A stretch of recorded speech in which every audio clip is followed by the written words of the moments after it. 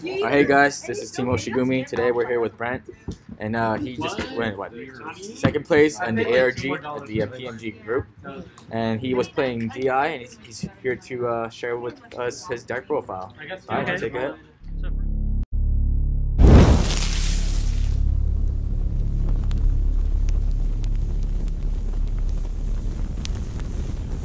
So first off, I play Deranged Singular as my starter. Well, not, in my opinion, one of the best starters. On stride, put every grade 1 higher to the soul, draw 2 cards. So you minus your field, but you feed your soul, and you net 2 cards off. Yeah, too good. Trigger lineup, I run 6 crit, 4 stand, or 6 stand. I'll trade your deck for this slice of pizza. It's perfectly rational. It has contaminants. Grade 1 lineup, I run 3 Revolting Bolts. Whenever she is soul charged during my turn, I can give any unit on my field plus 4K, and she also has resist as a GB1. Nice. One card that put a lot of work in. I run 3 Were Tiger Plunderers. As long as I have a Scharhrot Vanguard, gets plus 1K for every card in soul. I didn't see you use that today much against me when I was playing you. No, I didn't draw it against you, but it was clutch in the in my last match. Made a column with him, making 28 plus trigger at 43K. Damn. I run 4 of the Stride Fodder, Were Tiger Jaeger. This card puts so much work in. Dude. I mean, what can I say? Whenever it's soul charged, counter plus 1 draw. It's just like so many pluses. Do you want to talk about how the combo you pull in that people keep missing? Don't realize about the whole grade 3 Scharhrot skill. Okay, so on the new Scharhrot, when you soul charge, you soul charge 2. You look at the deck or look at your soul, pull 1 card out, put it to your hand, and then you have the choice of adding a card from your hand to the soul. A lot of times, if I have a Jaeger in there, I will pull the Jaeger out, put it back in, and plus. That's a really smart idea. And last, I run 4 of the new PG. Because I was scared like he was going to attack with other just because I can get this off. I can consistently get this PG back in my hand because it not only just does drop zone, it also does assault. So if I have 1 assault, 1 in drop, boom, got it. Do you like that over the Closet Bloom? Yes. I thought Closet Balloon was slightly better because of the draw ability, but from watching you today, it was slightly conflicting. Yeah, I mean, it's a lot of personal choice. If you did that, that's why I had the grade 2 lineup. I run 3 Demented Executioner, standard card in any DI build. Staple. You just look top 7, throw a dark card, darkness into the soul. A lot of times I hit Jaeger, I just plus on my grade 2 turn. Not GB restricted. All right. Thank you. Have a good one. Next, I run 4 Succubus of Jealousy. Another great card.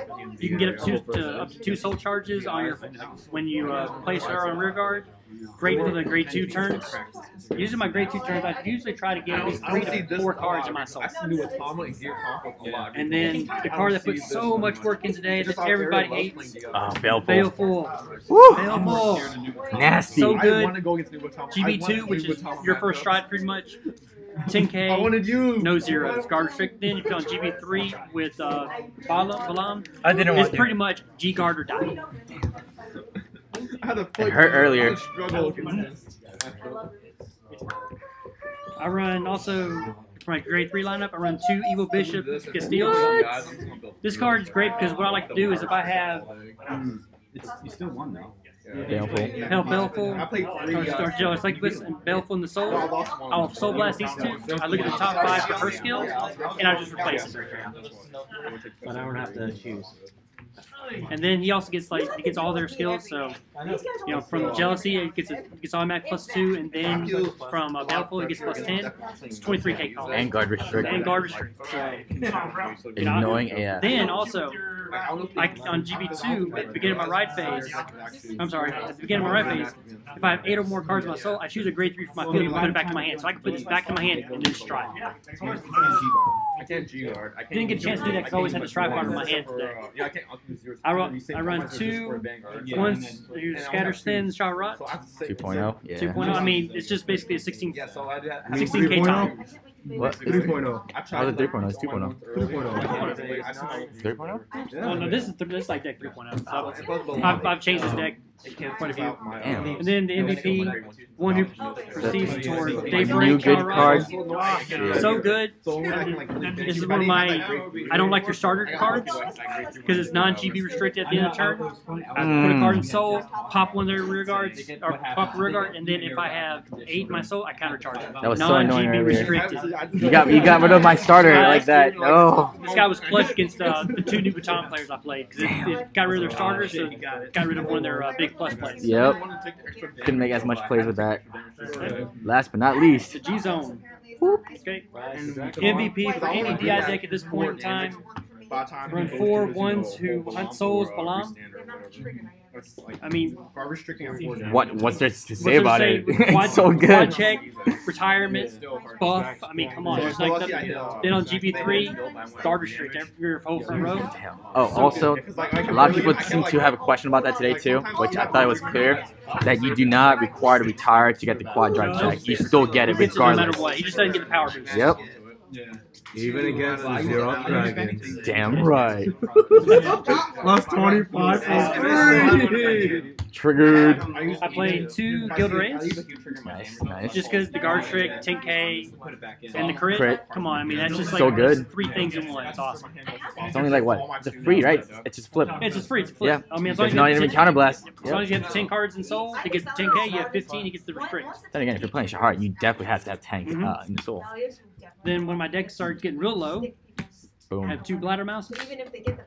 So the last games I played, I pretty much thinned my deck out to 1 card, and I put all pretty much between 10 to 12 triggers back for my soul back into the deck. Damn.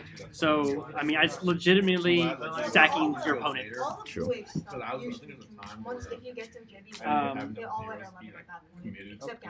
One Sea Breeze, it's Sea Breeze. I mean, Why not? new rules that probably get changed out, but it's still it's in there. Stable, yeah. This card a lot of people don't like. I mean, I like it because if someone's out rushing me, and I can board wipe them, I mean that's just given. I mean I'm going to board wipe you and get 10K.